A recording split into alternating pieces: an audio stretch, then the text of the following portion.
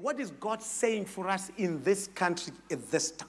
What are those things that must be a sign? Let me just tell you as God reflected this to me. Number one, on the issue of morality. The day you will hear that a government minister has been arrested for corruption, you know that we're getting closer to an ultimate Chronos moment. Proverbs 14:34, righteousness exalts a nation, but sin is a reproach to any people. Confuse you. The second one, on leadership. The day you will hear His Excellency, the President of Zimbabwe, the Commander-in-Chief of the Defense Forces, and the head of state, saying that a statement is being made for a successor, you must know that we are nearing a major Kairos moment. Now the days of David drew near. This is 1 Kings 2, 1-2. Drew near that he should die. And he charged Solomon, his son, saying, go the way of all the earth. Be strong, therefore, and prove yourself a man. That's on political leadership. On church leadership. This is on leadership. But on church leadership, the day you will hear that one of the church leaders has been arrested for standing for justice and righteousness, you must know that we're getting closer. There is a lot of injustice and unrighteous behavior that we as the body of Christ cover and protect and tolerate, which has become an abomination to God. But the day you will also realize that, hey, this one has been taken in for questioning. And the questioning isn't because they stole money. Like all the noises about the church leaders you hear, it's about money, it's about women, in the wrong places. We should be now waiting for that event when one of us is arrested for standing for righteousness and justice in this nation.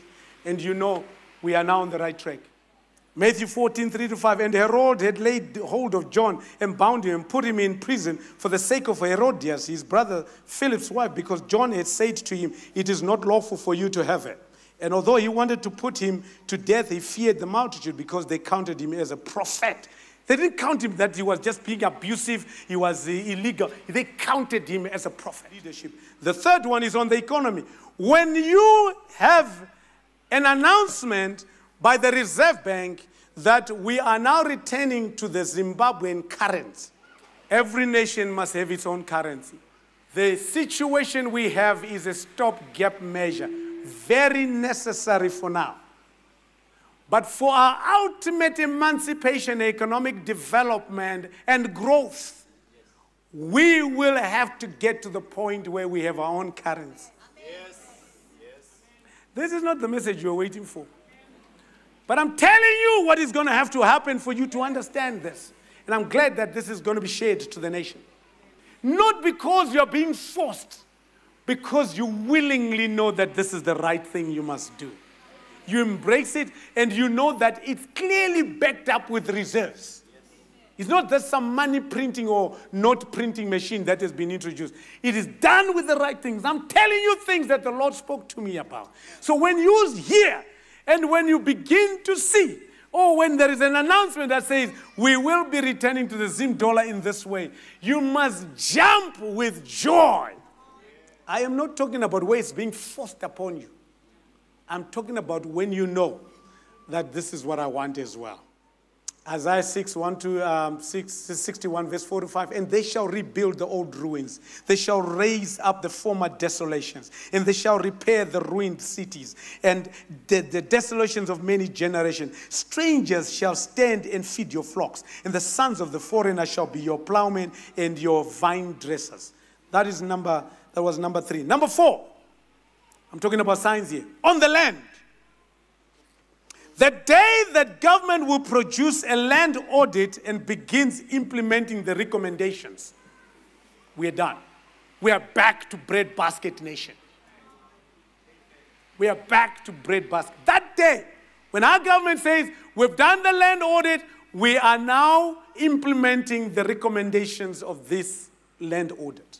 You know we are hitting that Kairos moment. And prepare yourself for a mighty event. that will come in, it will be declared Jubilee. When you start seeing our sons and daughters coming back to Zimbabwe, willingly excited, and in their numbers, not one by one, I'm just going to check whether this is, no. People just packing their bags without even coming to, we are going back home. When you start seeing that, please, those who have remained, please, up your game. Because you're going to be left behind. Up your game. Psalm 126, and I will end here. We were like those who dream, when our mouth was filled with laughter, and our tongue with singing. Then they said among the nations, the Lord has done great things for them. The Lord has done great things for us, and we are glad. Bring back our captivity, O Lord, as the streams in the south. Those who sow in tears shall reap in joy. He who continually goes forth weeping, bearing seed for sowing, shall doubtless come again with rejoicing, bringing his sheaves with him.